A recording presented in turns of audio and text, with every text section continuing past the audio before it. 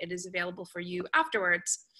As an attendance taking mechanism, please put your name and email address in the chat window so that we can share with you any updates directly in addition to our social media posts. And thank you for that. I'm going to go ahead and give this just another minute here before doing intros. And then we'll begin.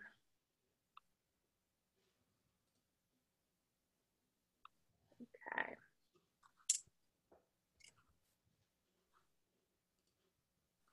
Thanks, everybody.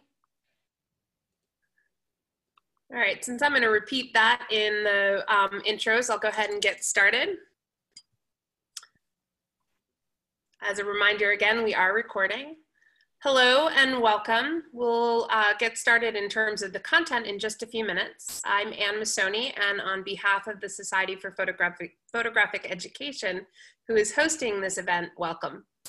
We are a member-based organization for those of you who aren't familiar, and I'll be dropping our website in the chat window momentarily. A few protocol reminders. The first is that as an attendance taking mechanism, please put your name and email address in the chat window so that we can share with you any updates directly in addition to social media posts. We've started you all on mute, and we ask that you do stay in mute until we get to the Q&A. That way our presenters can have the floor without too much in the way of interference. Once we wrap up presentations, please do stick around. We'll have an informal conversation and ask that you present your questions at that time in the chat feature so that we can help facilitate the conversation. And I will let you know when it's time for that. We are, of course, establishing the way to move forward in this shifting time, and we believe we'll work together. So without further ado, I'm going to introduce John. Hey, everybody. My name is John Fryer. I'm an associate professor of cross-disciplinary media at Virginia Commonwealth University in Richmond, Virginia. And you know, we have a guest today named Tom Woodward, who I'm going to introduce in a few minutes. And he's a person that I have partnered with over the last, I think, almost 5 years or 6 years that I've been here. And he works for the VCU ALT Lab and does development for helping to support teachers and educators with adapting their courses to really use the tools and online tools, not necessarily, you know, shifting things online, but really maximizing the technologies that are available in a way that's open source, that's accessible, that works. And what I really love about him is he's a problem solver and like does not invest himself into multiple like different types of technology per se. He's not like, oh, you have to use this program, or this is what we've adapted and this is what we're going to use. He's really been looking at things that we can get affordably and use, and he's never suggested something that was that I was unable to adapt and use for my own purposes. So I'm going to share my screen. Each of these episodes, I've kind of shared some of the things that we've been doing on the FotoFika website. And the FotoFika website is something that's been adapted from a course that I developed and co-taught with Tom. So when I introduce him, I just want to kind of set him up so you can see the kinds of stuff that he does. So I'm going to share somewhere here.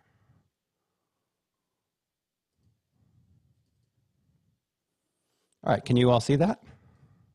Great. So this is the front page of FotoFika, and again, if you're new to this, the front page is essentially this missive that Betsy posted to Facebook that really generated FotoFika in the first place, and it's a suggestion for ways to adapt our courses to online stuff. I won't talk any more about that, except that it is available there as a resource.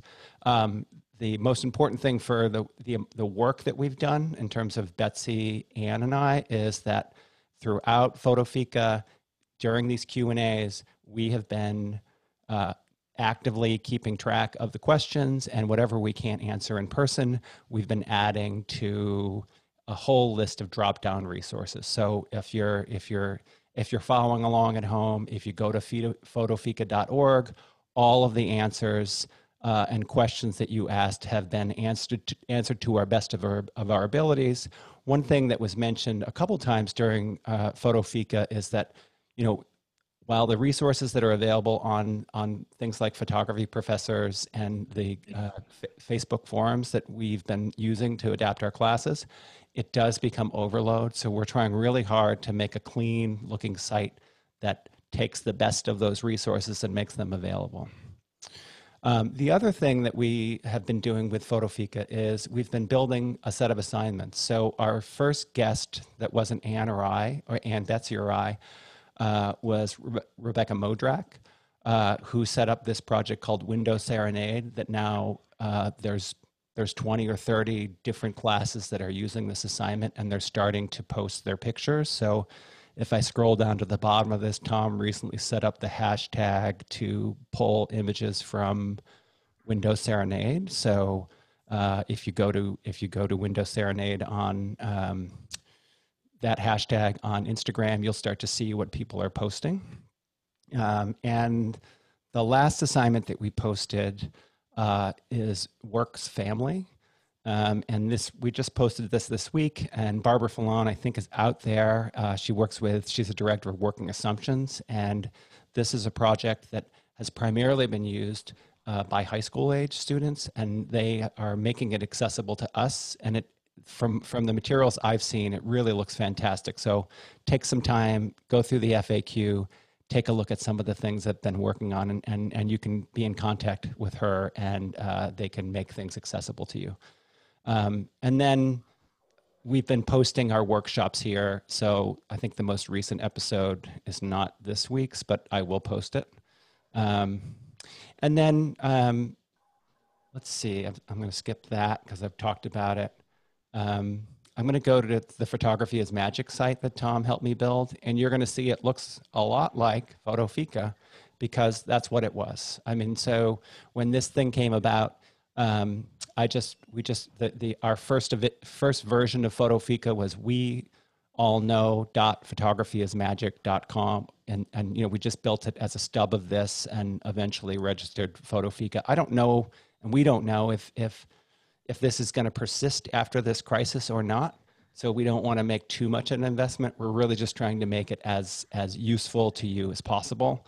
But if you're looking for quick assignments, there's 12 of them listed here that Tom and I developed. And Tom is also a photographer, so it was really great to have him involved in this, both as as developing the way the course worked, but also he could relate. This was a class that we developed for non-majors, and he was really great about translating my sometimes esoteric art speech to things that the students that were non-majors could like grasp onto and think about in ways that like I may not have been able to reach them in the way that I spoke about whatever assignments that I've made. So you can look at that on your own time. John, I have a quick question. Yes. Will this be available as a resource after this fall or the spring? This class is just out there. It's okay. on. It's always on. So yes. And okay. if Photography is Magic moves anywhere in terms of if the course has changed, we'll make a stub of this and have it be persistent and accessible. And the only thing else I wanted to show you that Tom did, and this is one of the models for Photography is Magic, is that he consulted with somebody that created this project called Anth 101. And it's essentially like an anthropology 101 that started at, and Tom can tell you, I don't know what school it started at, but you can tell us. Where's Tom? Is he muted? Kansas State. So at Kansas State. But this is the thing where how many people are enrolled at any given time? Thousands. Mike Wesch runs it. So if you are even tangentially involved with some of this stuff, Mike Wesch is just like this amazing rock star magician guy in anthropology. So even if you're not interested in anthropology, definitely check out some of his videos. He's just an amazing, amazing person. But he runs it at huge scales, both online, face-to-face, blend it, and he opens it up to any university in addition to the ones that are running through Kansas State. So he's just a great guy.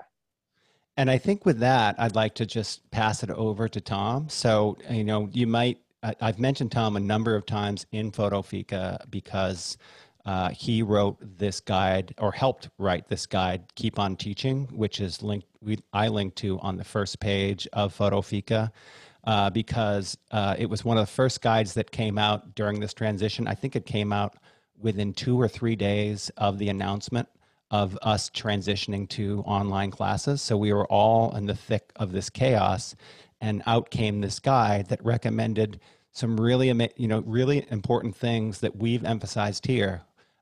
And my favorite one that I mention all the time is, like, you know, you want to support the student community, you want to stay calm, yeah, anyways. So Tom can talk a little bit more about that. And, you know, he's been consulting with not only our school, but, you know, around the open education universe in terms of helping other people at other schools do what we've been able to do here at VCU. So with that, I'm going to introduce Tom Woodward. And do you want the screen on, Tom, or do you just want to talk to us? Yeah, I think just talking's fine for now. Great, I don't need to reference that one. Okay, great. Thanks. So I do work in ALT Lab at VCU, which stands for Academic Learning Transformation, for whatever that's worth. Just a small group of people who are focused on trying to do interesting things with technology. And that, like John said, that could be, you know, stuff that's online. It could be stuff that blends online and face-to-face. It could be almost entirely face-to-face and then bridging stuff. And I think what I really like about being able to work with John, as well as a number of other people at VCU, is you find somebody who's passionate about their discipline, who's excited to try things, and then you just try and get problems out of their way. And, you know, depending on how your university is structured and what sort of resources they have, those people who want to do that, who want to help you do that, could live in different places. Like, there are innovation shops that sometimes do it. Sometimes there are people called, you know, instructional designers or learning designers who might be that for you. Sometimes they're technical people. Sometimes they're not. Like, for instance, my background, I'm a history undergrad with some weird Masters of Liberal Arts stuff, and then an instructional technology background, who picked up programming rather late in life. So that's kind of how I come to it, with an interest in a lot of different things, including photography. But as I've gotten to work with really amazing people at VCU, I've gotten into, like, ornithology, you know, prothomitary warblers and things like that people are into at VCU, some field botany stuff. You know, it's just been really amazing to work with different faculty members in the School of Arts, in biology, in all sorts of things, and, you know, just try and figure out how to do things. So I think if you can find the people in your university who are not so much interested, like John said, in saying you have to use this thing because we bought it, right? That's always a bad sign. If the justification is we paid for this, therefore you should use it, that's generally a warner. But if you can find people who are like, what's your problem? How can we solve it? How can we make beautiful and interesting things that get done what you want? Like, I think those are good people who are gonna make your life better. And I've always had the experience, and Tom has said that, like, working with artists is, you know, their favorite part. So, you know, I don't know, you said you liked working with the math department, but sometimes, you know, it just with artists. Yeah, we kind of said it before. Like, if you can find somebody who cares a lot about both the students and their discipline, like, that tends to lead to interesting work. You know, you got some people who might care quite a bit about their discipline, but don't care about the students or the experience you're trying to build. And that, for me, tends to be more painful work. And, you know, like, working with artists is often hard, as I'm sure you know from working with your colleagues sometimes. Like, strong opinions, lots of details, things like that, but they care about the outcome and the thing that you're creating. And that's what I want. I'd rather have that, you know, lots of minutia and arguments about font or whatever, rather than disengagement and people saying, I don't want this. I don't really care, whatever, you know, the indifferent shrug of, this course isn't really going to matter in a student's life. I had somebody say that to me one time. They're like, you know, it's poli-sci 101. It doesn't, you know, I don't want it to be life-changing. It's just like a course someone's going to take. And so, you know, like, it's a position you can take and, you know, whatever, but it's hard to do beautiful and interesting things that keep me going with people who come from that disposition. So one of the things that you and I talked about, and Ann and Betsy, was, I mean, one of the focuses of last week was thinking about exhibitions. You know, all of our students have lost their exhibition space. So there's lots of different strategies for, you know, are we going to move to online exhibitions? You know, are we going to borrow a platform from somebody else? Are we going to build 3D models? So can you talk a little bit about your perspective on what it would take for you to support somebody like us? Yeah, I think so, like, you start hard with that question of what are we really trying to replicate, and can we do it online can we do it justice in a purely online thing in a way that's even marginally accessible to most people? We have lots of people who talk to us in a lot of variety of things about, you know, immersive 3D environments. And generally, that's going to take a fair amount of hardware and a fair amount of technology overhead and a fair amount of bandwidth and processing power to even consume, let alone if you want some sort of immersive Vive or other kind of like full-on goggles and controller paddles. And we've done that. We've built things in those for certain purposes. I feel like in this particular environment, that's going to be hard to justify those resources and get them aligned fast enough. And then there's always going to be, with technology environments that are that sophisticated, there's at least usually a big handoff between, you know, ordinarily in a student setting up their room or their wall or whatever, like that's a very much them doing it, almost a visceral connection to this physical space. When you do it through this 3D technology, there's almost no way for them to have that control, or like the conveying of the information to a third party who will then put it up and it will then be consumed. Like that's tricky stuff. That's tricky workflow stuff. Or somebody else is making that decision for them, even if it's in a 3D space. So it's one of those things to think about.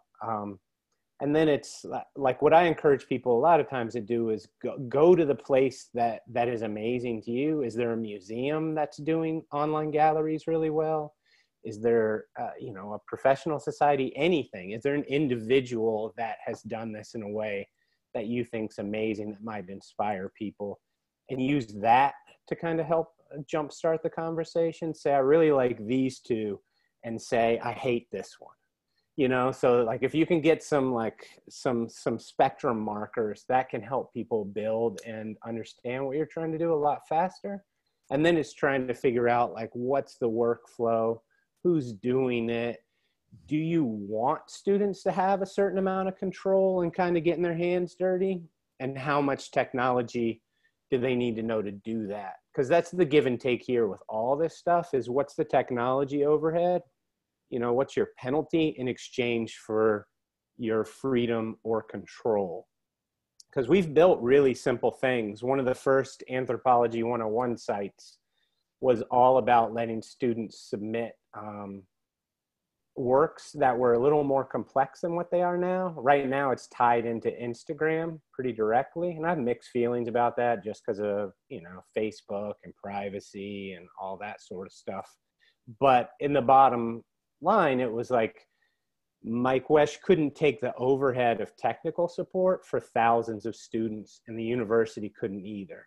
So we went with a simpler platform that outsourced the technology support, but it constrained the students' projects as well. And, you know, that's the battle all the time. And, you know, you can do some really creative things in constraints, and that's part of what makes all this stuff interesting, but it's, you know, it's just the back and forth that you go through. And I would just say that, you know, Tom has been, you know, anytime I've worked with him and sent links, he takes it as a personal challenge to reverse engineer whatever it is you're pointing him to. So the site that he built and just sent me was for another colleague who decided to go with a proprietary exhibition system, but their request to Tom was to replicate the way that MoMA displays artwork. So, you know, in 2 days, he replicated the way that MoMA represents artists' work and sent that to me as a WordPress template, which he's willing to share with anybody. So if you're interested in that, we can make it accessible to you. It's really just a really clean thing that has artist name, a little blurb, and the ability to scroll, and it's really smart. It looks beautiful. And then Tom, there was one thing before, because we're almost at time, is thinking about issues of proprietary ownership and so on and so forth related to using things like Instagram and other places that have terms of service. Right. So that's one thing I'd encourage, you know, I try and talk to with faculty and with any students is anytime you're putting something online, particularly in any third-party system, you're trying to look through a couple different things. One, what are the terms of service with regarding intellectual property and kind of the ownership of this stuff? So make sure you understand that when you're putting it on there. And then you're going through a couple other things generally. One, you know, my general caveat is beware of any freemium system. You know, it's free here or for X number of days or for now. Because those have never worked out well for me long term. I've lost lots of stuff, or, you know, bad things have happened in a variety of ways there for me. And then secondly, like, can you get your stuff out? If you invest a lot of time and energy in building within whatever platform it is, when you export it out, assuming you even can, what does that look like? And can you get it someplace else, or is that work just lost? And in some cases, you're okay with that. In some cases, you aren't. Just know going in that those are at least 3 things you want to look at really hard before suggesting someone else use a system or you engage in one yourself. Thanks so much, Tom. Yes, sir. You're making so many excellent points about communicating with IT. At my school at ASU, they're called instructional designers. And I just feel like in 5 minutes, I could have saved a lot of time over the past 3 years. And maybe we can bullet point some of the particularly salient points, because thank you. Really, really useful stuff. Thank you. Yeah, and as John said, we build most of our stuff in WordPress. We also build some stuff kind of entwined with Google Docs and scripts and things. And we put it all on GitHub, so it is all free. It's open source. That's how we license all of our stuff. So anything we make is available and free, and I'm happy to see people use it. Great. Well, Anne and Betsy. All right. I have a rant. It's not a rant. It's,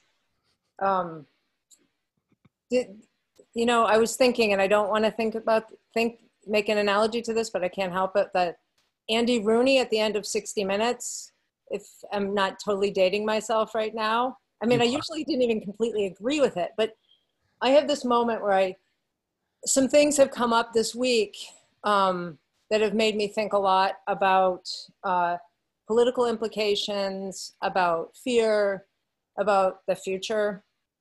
And I just want to talk about this really quickly in relation to how we're thinking as photo educators and artists as we start to move forward and put this forth as a discussion in the future. But I've recently read an article by Naomi Klein about disaster capitalism, and then Rebecca Solnit has written something really similar.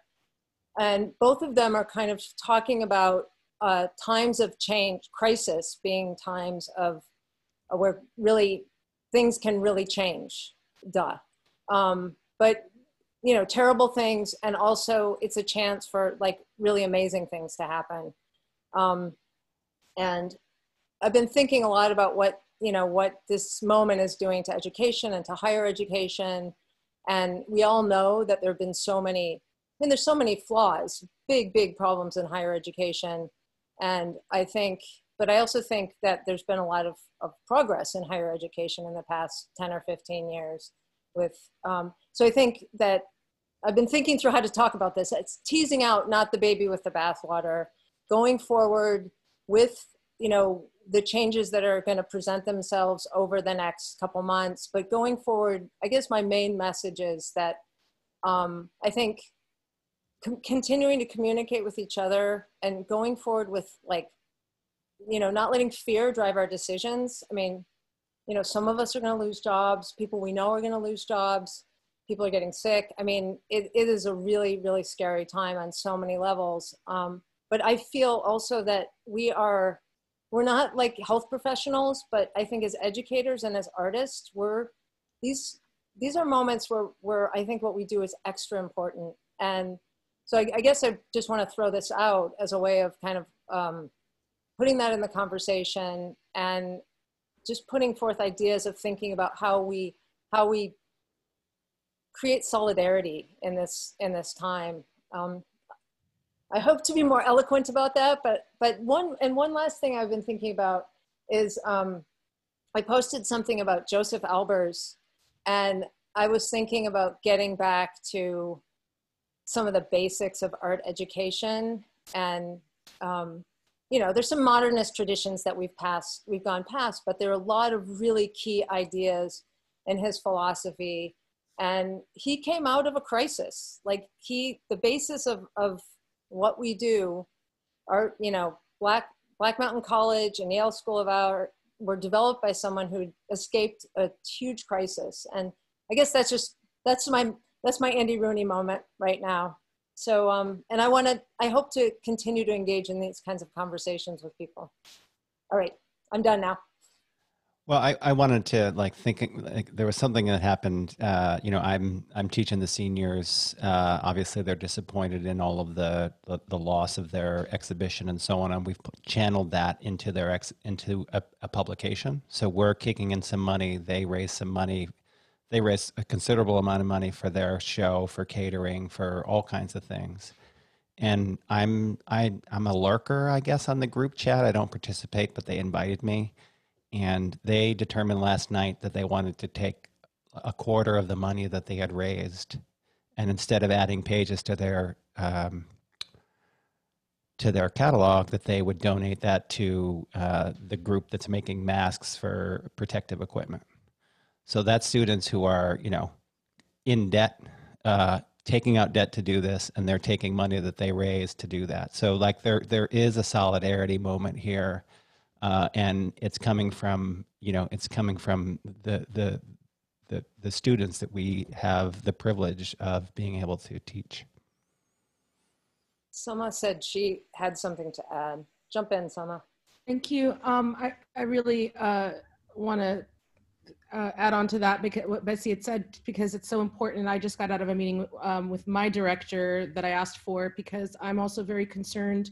I know what happened in the last economic collapse in the United States, and it was really the largest transfer of wealth in our nation, right, to these corporations. And I'm concerned with some of the things that we are receiving from the president, the provost's office, and I think it's extremely important that faculty engage right now with their directors, with their deans, organize as faculty to ask the really important questions. What happens in times like this is that the advisors that kind of come into academia usually come from corporations. And articles like this that I'm posting in the chat right now really freak me out. Like the bailout is just the start, why higher ed needs to build a more sustainable model. And it's language that is anti-research. What we might do in the immediate could be these things that get solidified over time. And I have concerns that the U of A has a task force, a financial task force now implemented that is 93% upper administration. It's got basically no faculty input, a couple of figures here and there. And I think it's very important for us as a School of Art to organize ourselves, to ask that our dean come into our meetings, to have our questions, and know how these questions, like when these first rounds of cuts come to be, how they are going to affect us, who makes the decisions of how these are going to be affected, and how that works down the line. I mean, one of the things that we received today was, I'm not sure if this is 100% yet, but any graduate student that has not yet accepted our offer, we should rescind the financial offer, because we want to, it's couched in language that we want to support the graduate students that are here, but there are so many things about this that are problematic. Those could be permanent graduate GTA positions that are gone later on that go to adjuncts. And this kind of language, I know the last time we went through a recession, they eliminated faculty, they eliminated staff, and then they brought in Uber deans, and we got more bloat on the top. So I think it's extremely important that we, although we can't get answers to everything, that we demand transparency, that we organize as faculty, that we want to be part of that conversation. Thank you. Thanks, Sama. Thank you. So we are at a point where we can transition to questions related to what Tom had to share with us with